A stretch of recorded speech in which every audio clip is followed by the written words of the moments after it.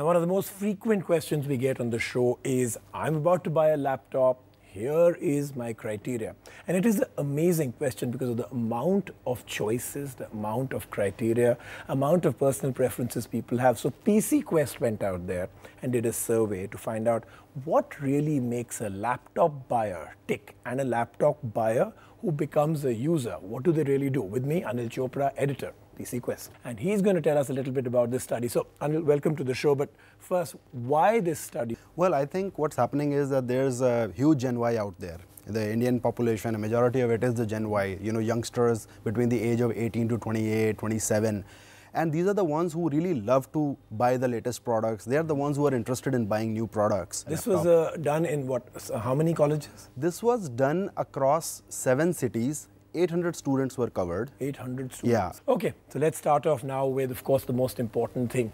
I said right in the beginning, people in their purchasing of a laptop is dependent on multiple criteria. Yeah, well, more than 50% of the people, who were buying the laptop for the first time said that they prefer design as their primary criteria. Okay, so now that we found out how the buying criteria could change, what else? What about usage? What about the other kind of patterns you found from this study? Yeah, some fairly interesting usage. So for different cities, the usage preferences were different.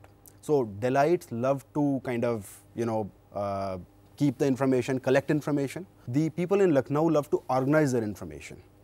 Okay, Kolkata people said that they prefer personal communication. They'd love to use IMs, they'd love to use chat, they'd love to use email, whatever communication was there.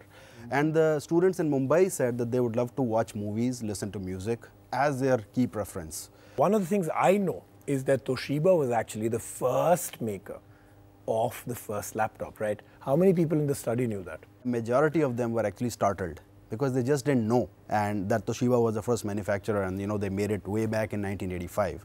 So here then is an example of what we've really been finding out from that study from PC Quest. Durability, looks, style, all put together with no compromise. Here then is this Z930.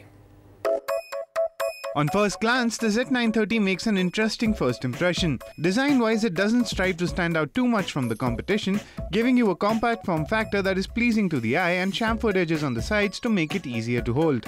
It's when you pick it up you realize where the effort has gone into. The magnesium alloy build is extremely light, coming in at just 1.12 kg, and it's durable too, able to withstand drops and bumps with ease. The Z930 houses a full range of ports from USB 3.0 to the SD card reader slot, while housing a second-generation Intel Core processor, a full 8-cell battery, a 13.3-inch screen, spill-resistant keyboard and SSD storage. Very impressive considering the extremely light weight on offer.